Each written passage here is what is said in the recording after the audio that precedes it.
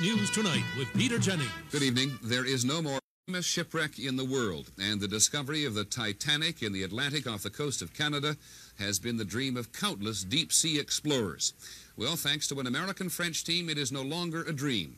In a moment, we'll talk to a member of the task force which found the Titanic. We begin with her star-crossed history. Here's ABC's Bill Blakemore. 73 years ago in April of 1912, when the Titanic set out on its maiden voyage from England to America, it was the largest ship yet built, 882 feet long, and, its owners bragged, unsinkable. It had a double-bottomed hull with 15 watertight sections. But on April 12th, it hit an iceberg in the dark and quickly disappeared, until this week when a French-American team pinpointed it on the ocean floor. The Titanic was found some 370 miles south of Newfoundland, 2.5 miles down where there's no light, no plant life, and freezing temperatures. Sonar from a French research ship first located the wreckage.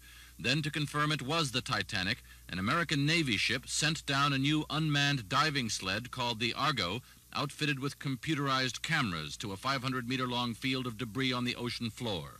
It immediately spotted the Titanic's distinctive boiler. The American Navy ship USS Noor is expected home early next week after it attempts a more complete photographic survey.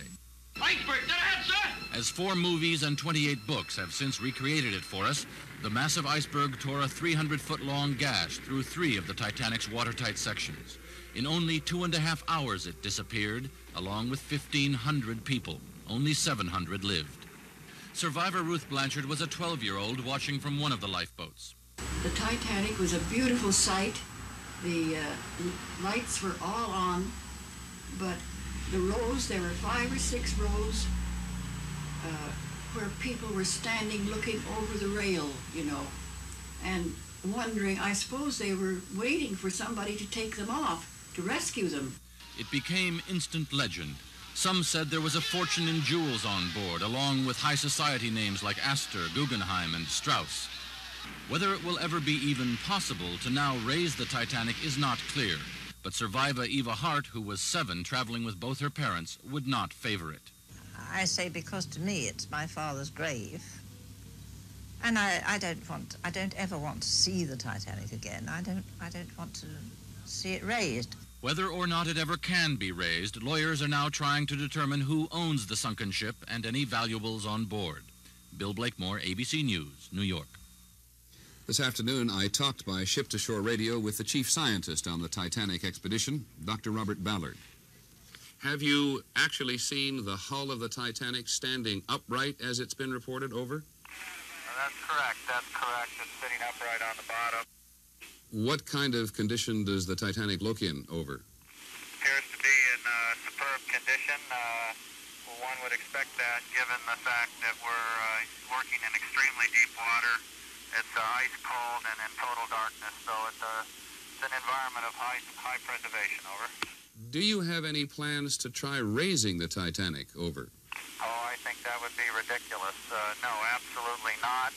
In fact, I would like to go and try to ensure that desecration of this memorial to 1,500 souls is left the way it is. Over. Is there any possibility you might try to raise the cargo? Over.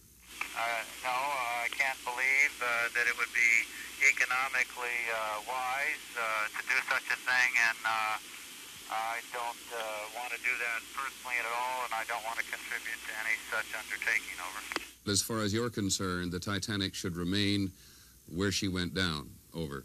Yes, it's like trying to raise the Arizona in Pearl Harbor. I see absolutely nothing to be gained. And I think that a ship like this, being a sailor of many years, you ought to leave it where it is.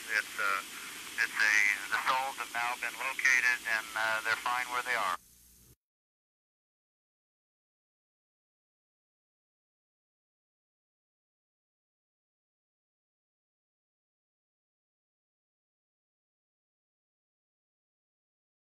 Titanic II luxury vessel to set sail in 2022.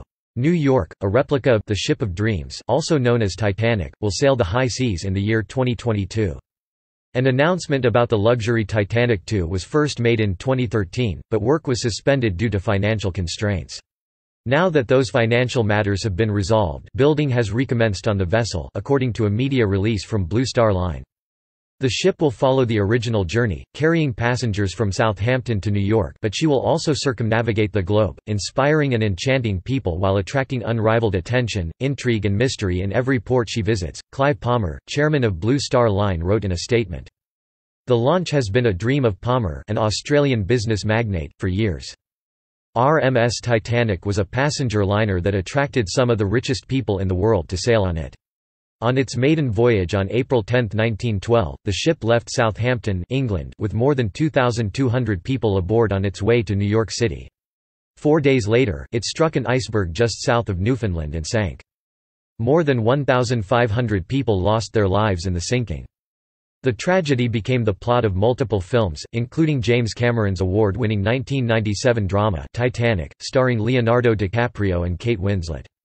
The Titanic II will have the same interiors and cabin layout as the original ship and will include 21st-century technology as well as modern safety procedures.